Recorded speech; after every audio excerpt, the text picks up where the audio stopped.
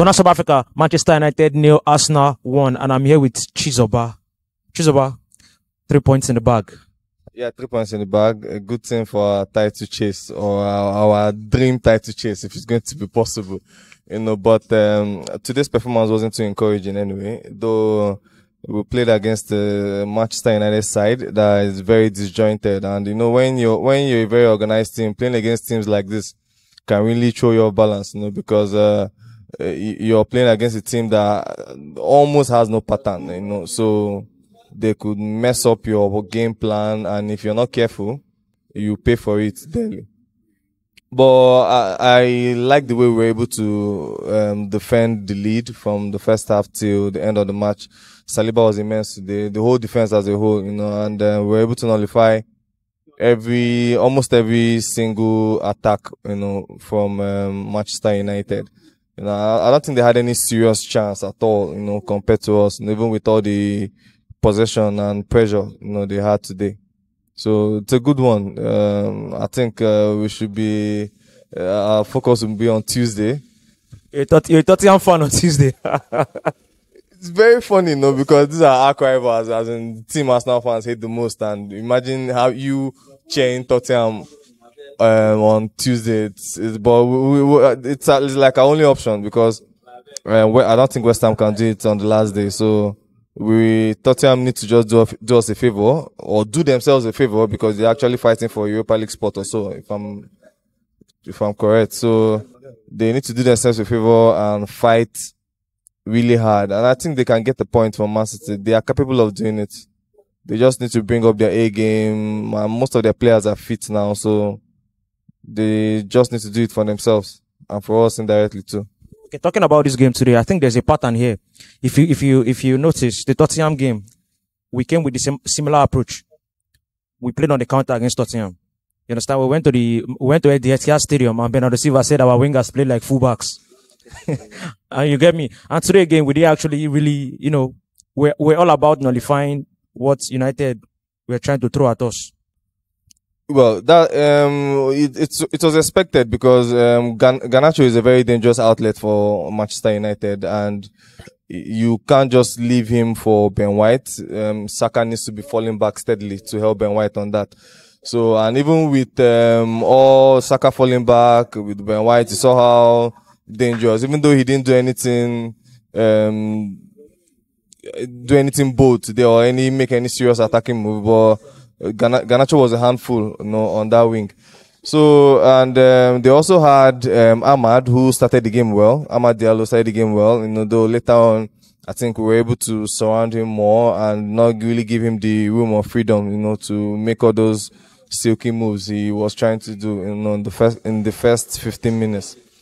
So, because of the kind of outlets they have on the wing, it's normal that we try to contain these people, soak their pressure, and try to get them on the counter.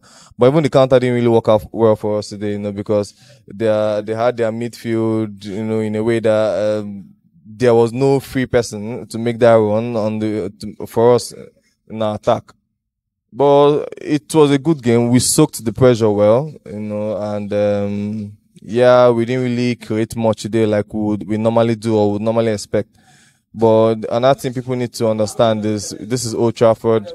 It's a ground that we don't really have a good history of, getting wins there like that. And it's Manchester United. Yeah, their season has been poor beyond their standards. Well, it has been poor, below their standards, So, but this is a game they would always take serious, no matter the circumstances. The rivalry between both teams is still very strong, even though Manchester United is now a former big team, but they would always want to turn up whenever they see the Arsenal. So, do you think history is going to repeat itself? Winning Manchester United at Old Trafford, doing the double against them, and do you feel like talking about the league title? I have removed my mind from us winning the league. I am just hoping for a miracle or magic, like some people say. But we can only hope. We can only hope.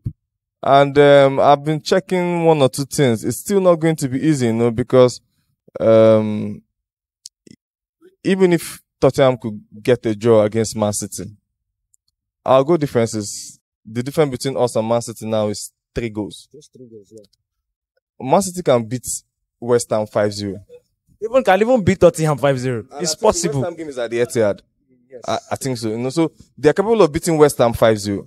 So Everton is not going to be an easy game, though I think it will be better than what we have today. But I can only hope that if miraculously Tottenham do us a favor on Tuesday, then our boys will be extra gingered and more fired up, to kill off Everton as much as possible, because we really need goals. We need to make it, if a miracle happens on Tuesday, we need to make it impossible for City to collect that league through the back door. That's by scoring so many goals, so try to score as many as possible as well, and that's it. But my mind is not there. But if it happens, I'll be very happy. In fact, like I was saying, if Tottenham do us a favor on Tuesday, there will be preparations, for a party. Enough. In fact, we might even have our own parade here, but because I heard just that the club, they're already making arrangements for a parade, which is normal, they have to be very hopeful, and at least they should be hopeful, so that we can say, oh, if these people are hopeful that they can do it, then we as fans, who are we to doubt? So let's pray. So any standout players for you today in this game? Saliba deservedly won the man of the match, and I think it was mainly Saliba. Then we had flashes of brilliance. There are points in the game where some players were really good. There are also times when Kai Havertz, lost the ball a lot of times in the first half, but in the second half he picked up his performance. Then I also think Tomiyasu was also pretty decent too. Yes. Yeah, also pretty decent. Then Tomiyasu, Saliba, to me, we are the best players in the Arsenal team today. So let me ask you this question. An Arsenal fan said something. He talked about keeping Thomas Partey till next season. What do you think about that? Thomas Partey is a very good player on a very good day if he's fit. But the problem with Thomas Partey is just his fitness. It's something you can't really bank on the full season. So I would just leave that decision to the club.